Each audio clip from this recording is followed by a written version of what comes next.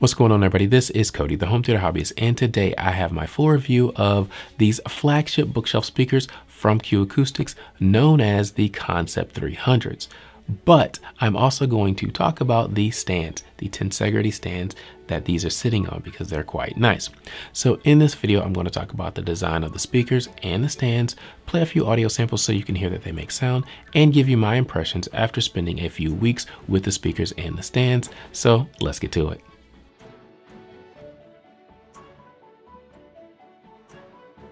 This video is sponsored by the Hi-Fi Summit, an online hi-fi trade show created by friend and fellow YouTuber Joe from Joe and Tell. If you've ever wanted to attend a hi-fi trade show, this is your opportunity. The show is open to everyone and will feature seminars with Q&A from your favorite brands, including SVS, OSD, Parasound, Cherry, and many others. There will be giveaways and the opportunity to hang out with some of your favorite YouTubers, including yours truly. The show is 5 days from October 22nd through the 26th, 2020.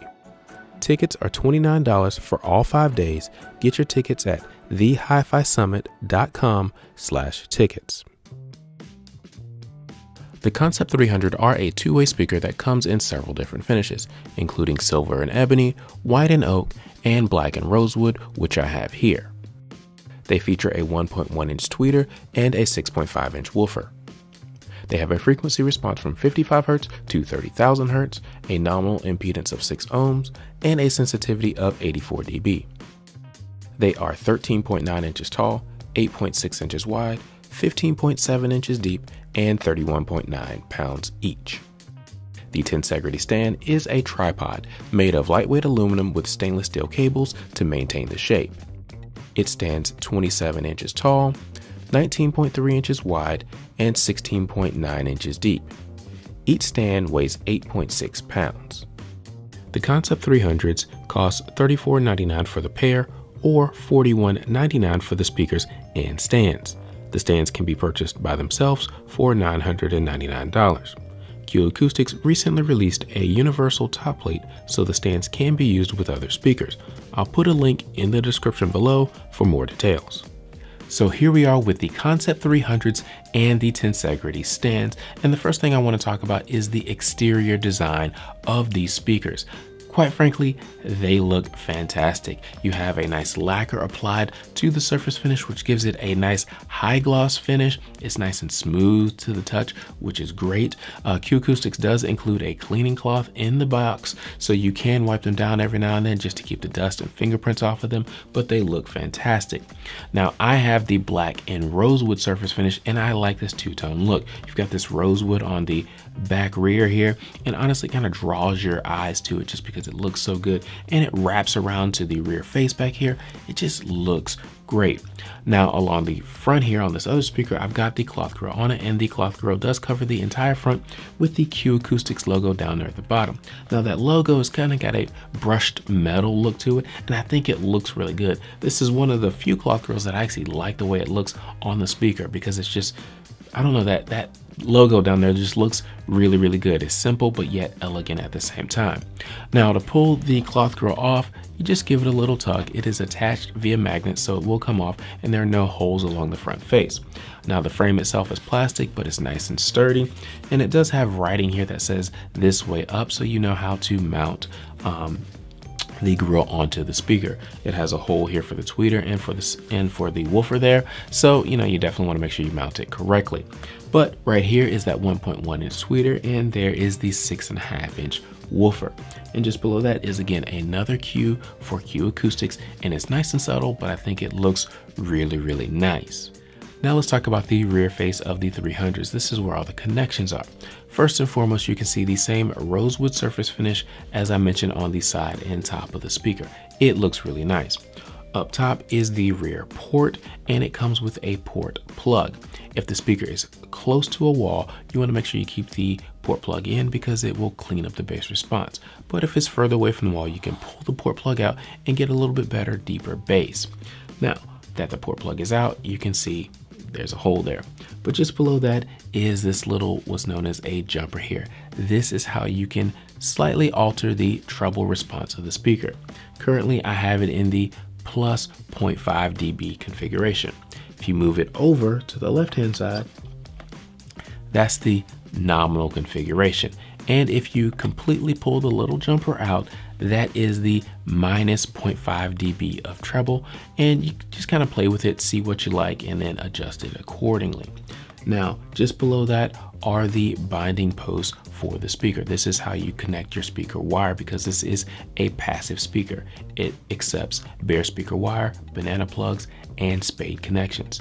You can go single wire or by wire and by amp. Now, single wire, you're going to want to make sure you leave this connector in, but if you're going to by wire or by amp, you're going to pull the little connectors out. You have the red side or the positive side, and you have the black or negative side here, and these little caps just screw on and off so you can do what you need to do. Now let's talk about the interior design of these cabinets.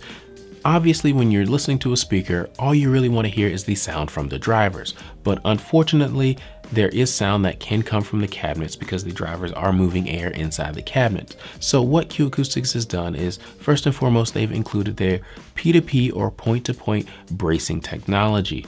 The idea here is to put braces strategically inside the box to not only provide rigidity, but also reduce low frequency vibration inside the cabinet. Now, the next interior design feature I want to talk about is the dual gel core design that Q Acoustics has included in the 300s. Now, what this is basically a box within a box within a box. And in between those, 3 layers of boxes, you have a non-setting gel called gel core. And the idea is whenever you have a high frequency sound resonating within the box, if it escapes the first box, it hits that gel core and it dissipates its heat. Now, if it escapes that gel core and hits the second box, again, it'll hit that next level of gel core and again, dissipate its heat. So again, Q Acoustics is trying to quiet down the box. The final piece of technology that I want to highlight here is the isolation-based system. At least that's what Q Acoustics calls it. Basically what they've done is they've taken the entire weight of the speaker and they've put it on 4 springs that are attached to this base. So that means that this base actually does move in and out just a little bit. And what they're trying to do is they're trying to reduce any vibrations from the speaker from traveling through the stand, or I guess even a table that it sits on, but they're also trying to reduce vibrations from the floor traveling through the stands from affecting the speaker. So Q Acoustics has included 3 different technologies within this box, all with the point of reducing any vibrations and noise, and therefore you get a cleaner, purer sound. Okay, now let's talk sound quality. To test the sound quality of the Concept 300s, I use my Denon AVR-X4400H as my sound processor and my Monoprice Monolith 7-channel amplifier as my power amplifier. Now it can output up to 200 watts per channel, and so it's plenty of power to drive these speakers. I also mainly ran this as a bi-amped configuration because I like the way that sounds. It gives dedicated power to the tweeter and also to the subwoofer, so I get a nice clean signal. That's just a personal preference. Now, I tested music and movies with these speakers, and I'm going to talk to you about the sound quality. But before I do that, I want to play a couple of audio samples just so you can hear that these do make sound.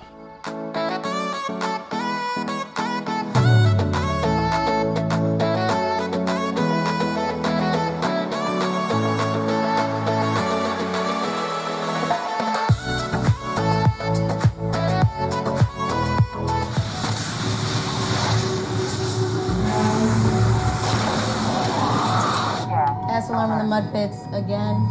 Same one goes off every time. I'll hold down. Now that you've heard those audio samples, I'm going to go ahead and I'm going to rank the Concept 300s in a few different categories from 1 to 5.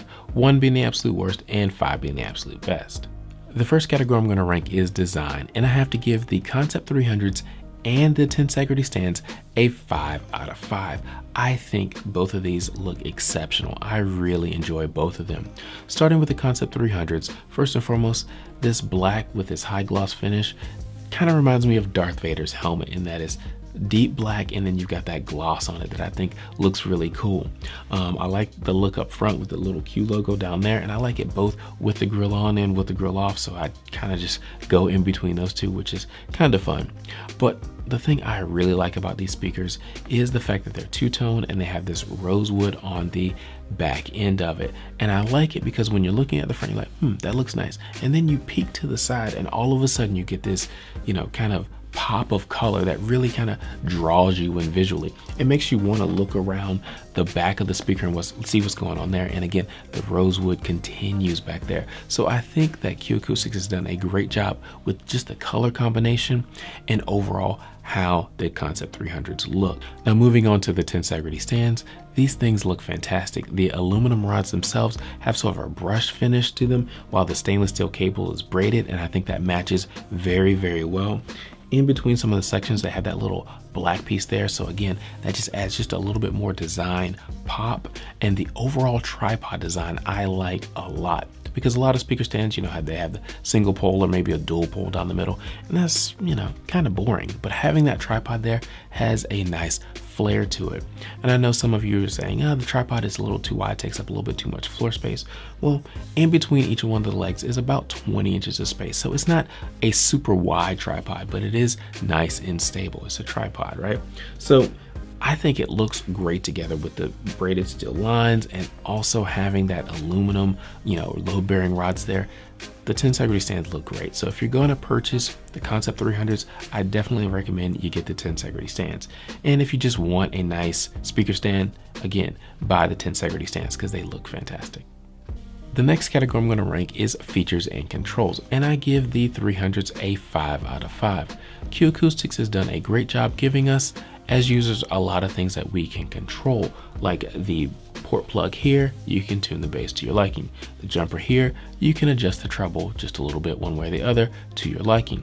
You also get the ability to bi-amp or bi-wire these if you want to. I recommend bi-amping personally, but that's a personal preference. You can also single amp it if you want. It's totally up to you. But they also provide a lot of features that we can't control but do improve the sound. That includes the point-to-point bracing, the dual gel core, and even this spring brace down here to, again, quiet things down and give you a cleaner, pure sound. So again, I have to give them a 5, or give the 300s a 5 out of 5. Now let's talk about the most important category, and that is sound quality, and I give the Concept 300s a 5 out of 5. These things not only look fantastic, but they sound fantastic. Honestly, when listening to music and watching movies, I actually prefer watching movies on these even more so than listening to music.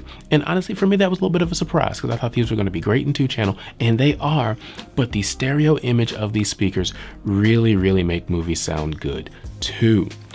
When I typically unbox a pair of speakers, what I'll do is I'll break them in for 30-40 hours, depending on the manufacturer's recommendation. Then I'll sit down and listen to some music and watch a few movie scenes that I'm familiar with. Well, when I did that with these, they weren't properly set up yet, and I was very, very impressed with the stereo image. But once I set these up properly, and I found being towed out just a little actually made the stereo image sound the way I like it to sound. Everything was very, very nice. Vocals were nice and centered. Things came from the left and right as expected. There was height to the image and depth as well. And honestly, that's the thing I think that I really like about the movies, was elements were placed within the scene where I expected them to be placed, which was very good. Moving on to music, live concerts really sound great because the stereo imaging is so good. Lead vocals are nice and centered while different elements are placed within the soundstage where you want. And since there's depth to the image, even the audience actually kind of moves away from the band a bit, which is what you want when listening to live concerts. Another thing I really enjoyed is the fact that the highs, mids, and lows are nice and balanced. One is not more prominent than the other. I also found that sounds are very clean and very clear with these speakers. And what I mean by that is the notes sounded like they stayed in their lane. When I compared these to my own Klipsch RP150Ms, and I was just doing some back-to-back music comparisons just to figure out how these sounded, and oh my gosh, honestly, my Klipsch RP150Ms sounded a bit garbled when compared to these. And honestly, I think it's because the cabinet on these is just so quiet in comparison to other speakers that I listen to. And so just listening to these, I just enjoyed it, and they're just great speakers. The overall sound is just a touch below neutral, so it has a nice natural vocal presence. When looking for a downside of these speakers, the only thing I could really find was that it doesn't play as low as I would like a speaker to play. It'll play down to 50, 45 hertz or so. Now, Q Acoustic's specifications say these play from 55 hertz and up, and they definitely do that. They play bass with great detail. But if you want more deep, impactful bass, you're gonna have to add a subwoofer. I tried these with the SB110 SB1000, and it works really well. Now, I no longer have the QB12 because I had to send that review unit back, so I wasn't able to try them with that particular subwoofer, but they do work with the SB1000 and work quite well. So overall, these speakers sound fantastic. I really enjoyed them, and I have to give them a 5 out of 5. So let's wrap this up. As you can tell, I highly recommend the Concept 300s and the Tensegrity stands. They both look fantastic. I really like the Tensegrity design, and I love the overall cabinet of the Concept 300s and the fact that they give you a few different color options so you can better match your home decor. These speakers sound fantastic, and they give you the ability to adjust several things, including the treble. I did try that. It works well. I prefer the nominal setting myself, but it does work. Sound is nice and clean, clear, and very, very natural, which I like. And honestly, like I said, if you're looking for deep bass, you will need to add a subwoofer, but otherwise, I don't think you'll regret purchasing the Concept 300s. If you want to purchase the 300s, the stands, or anything else from Q Acoustics, use those links in the description below. Thank you guys for watching. Please don't forget to hit the like button and subscribe. We'll talk to you next time.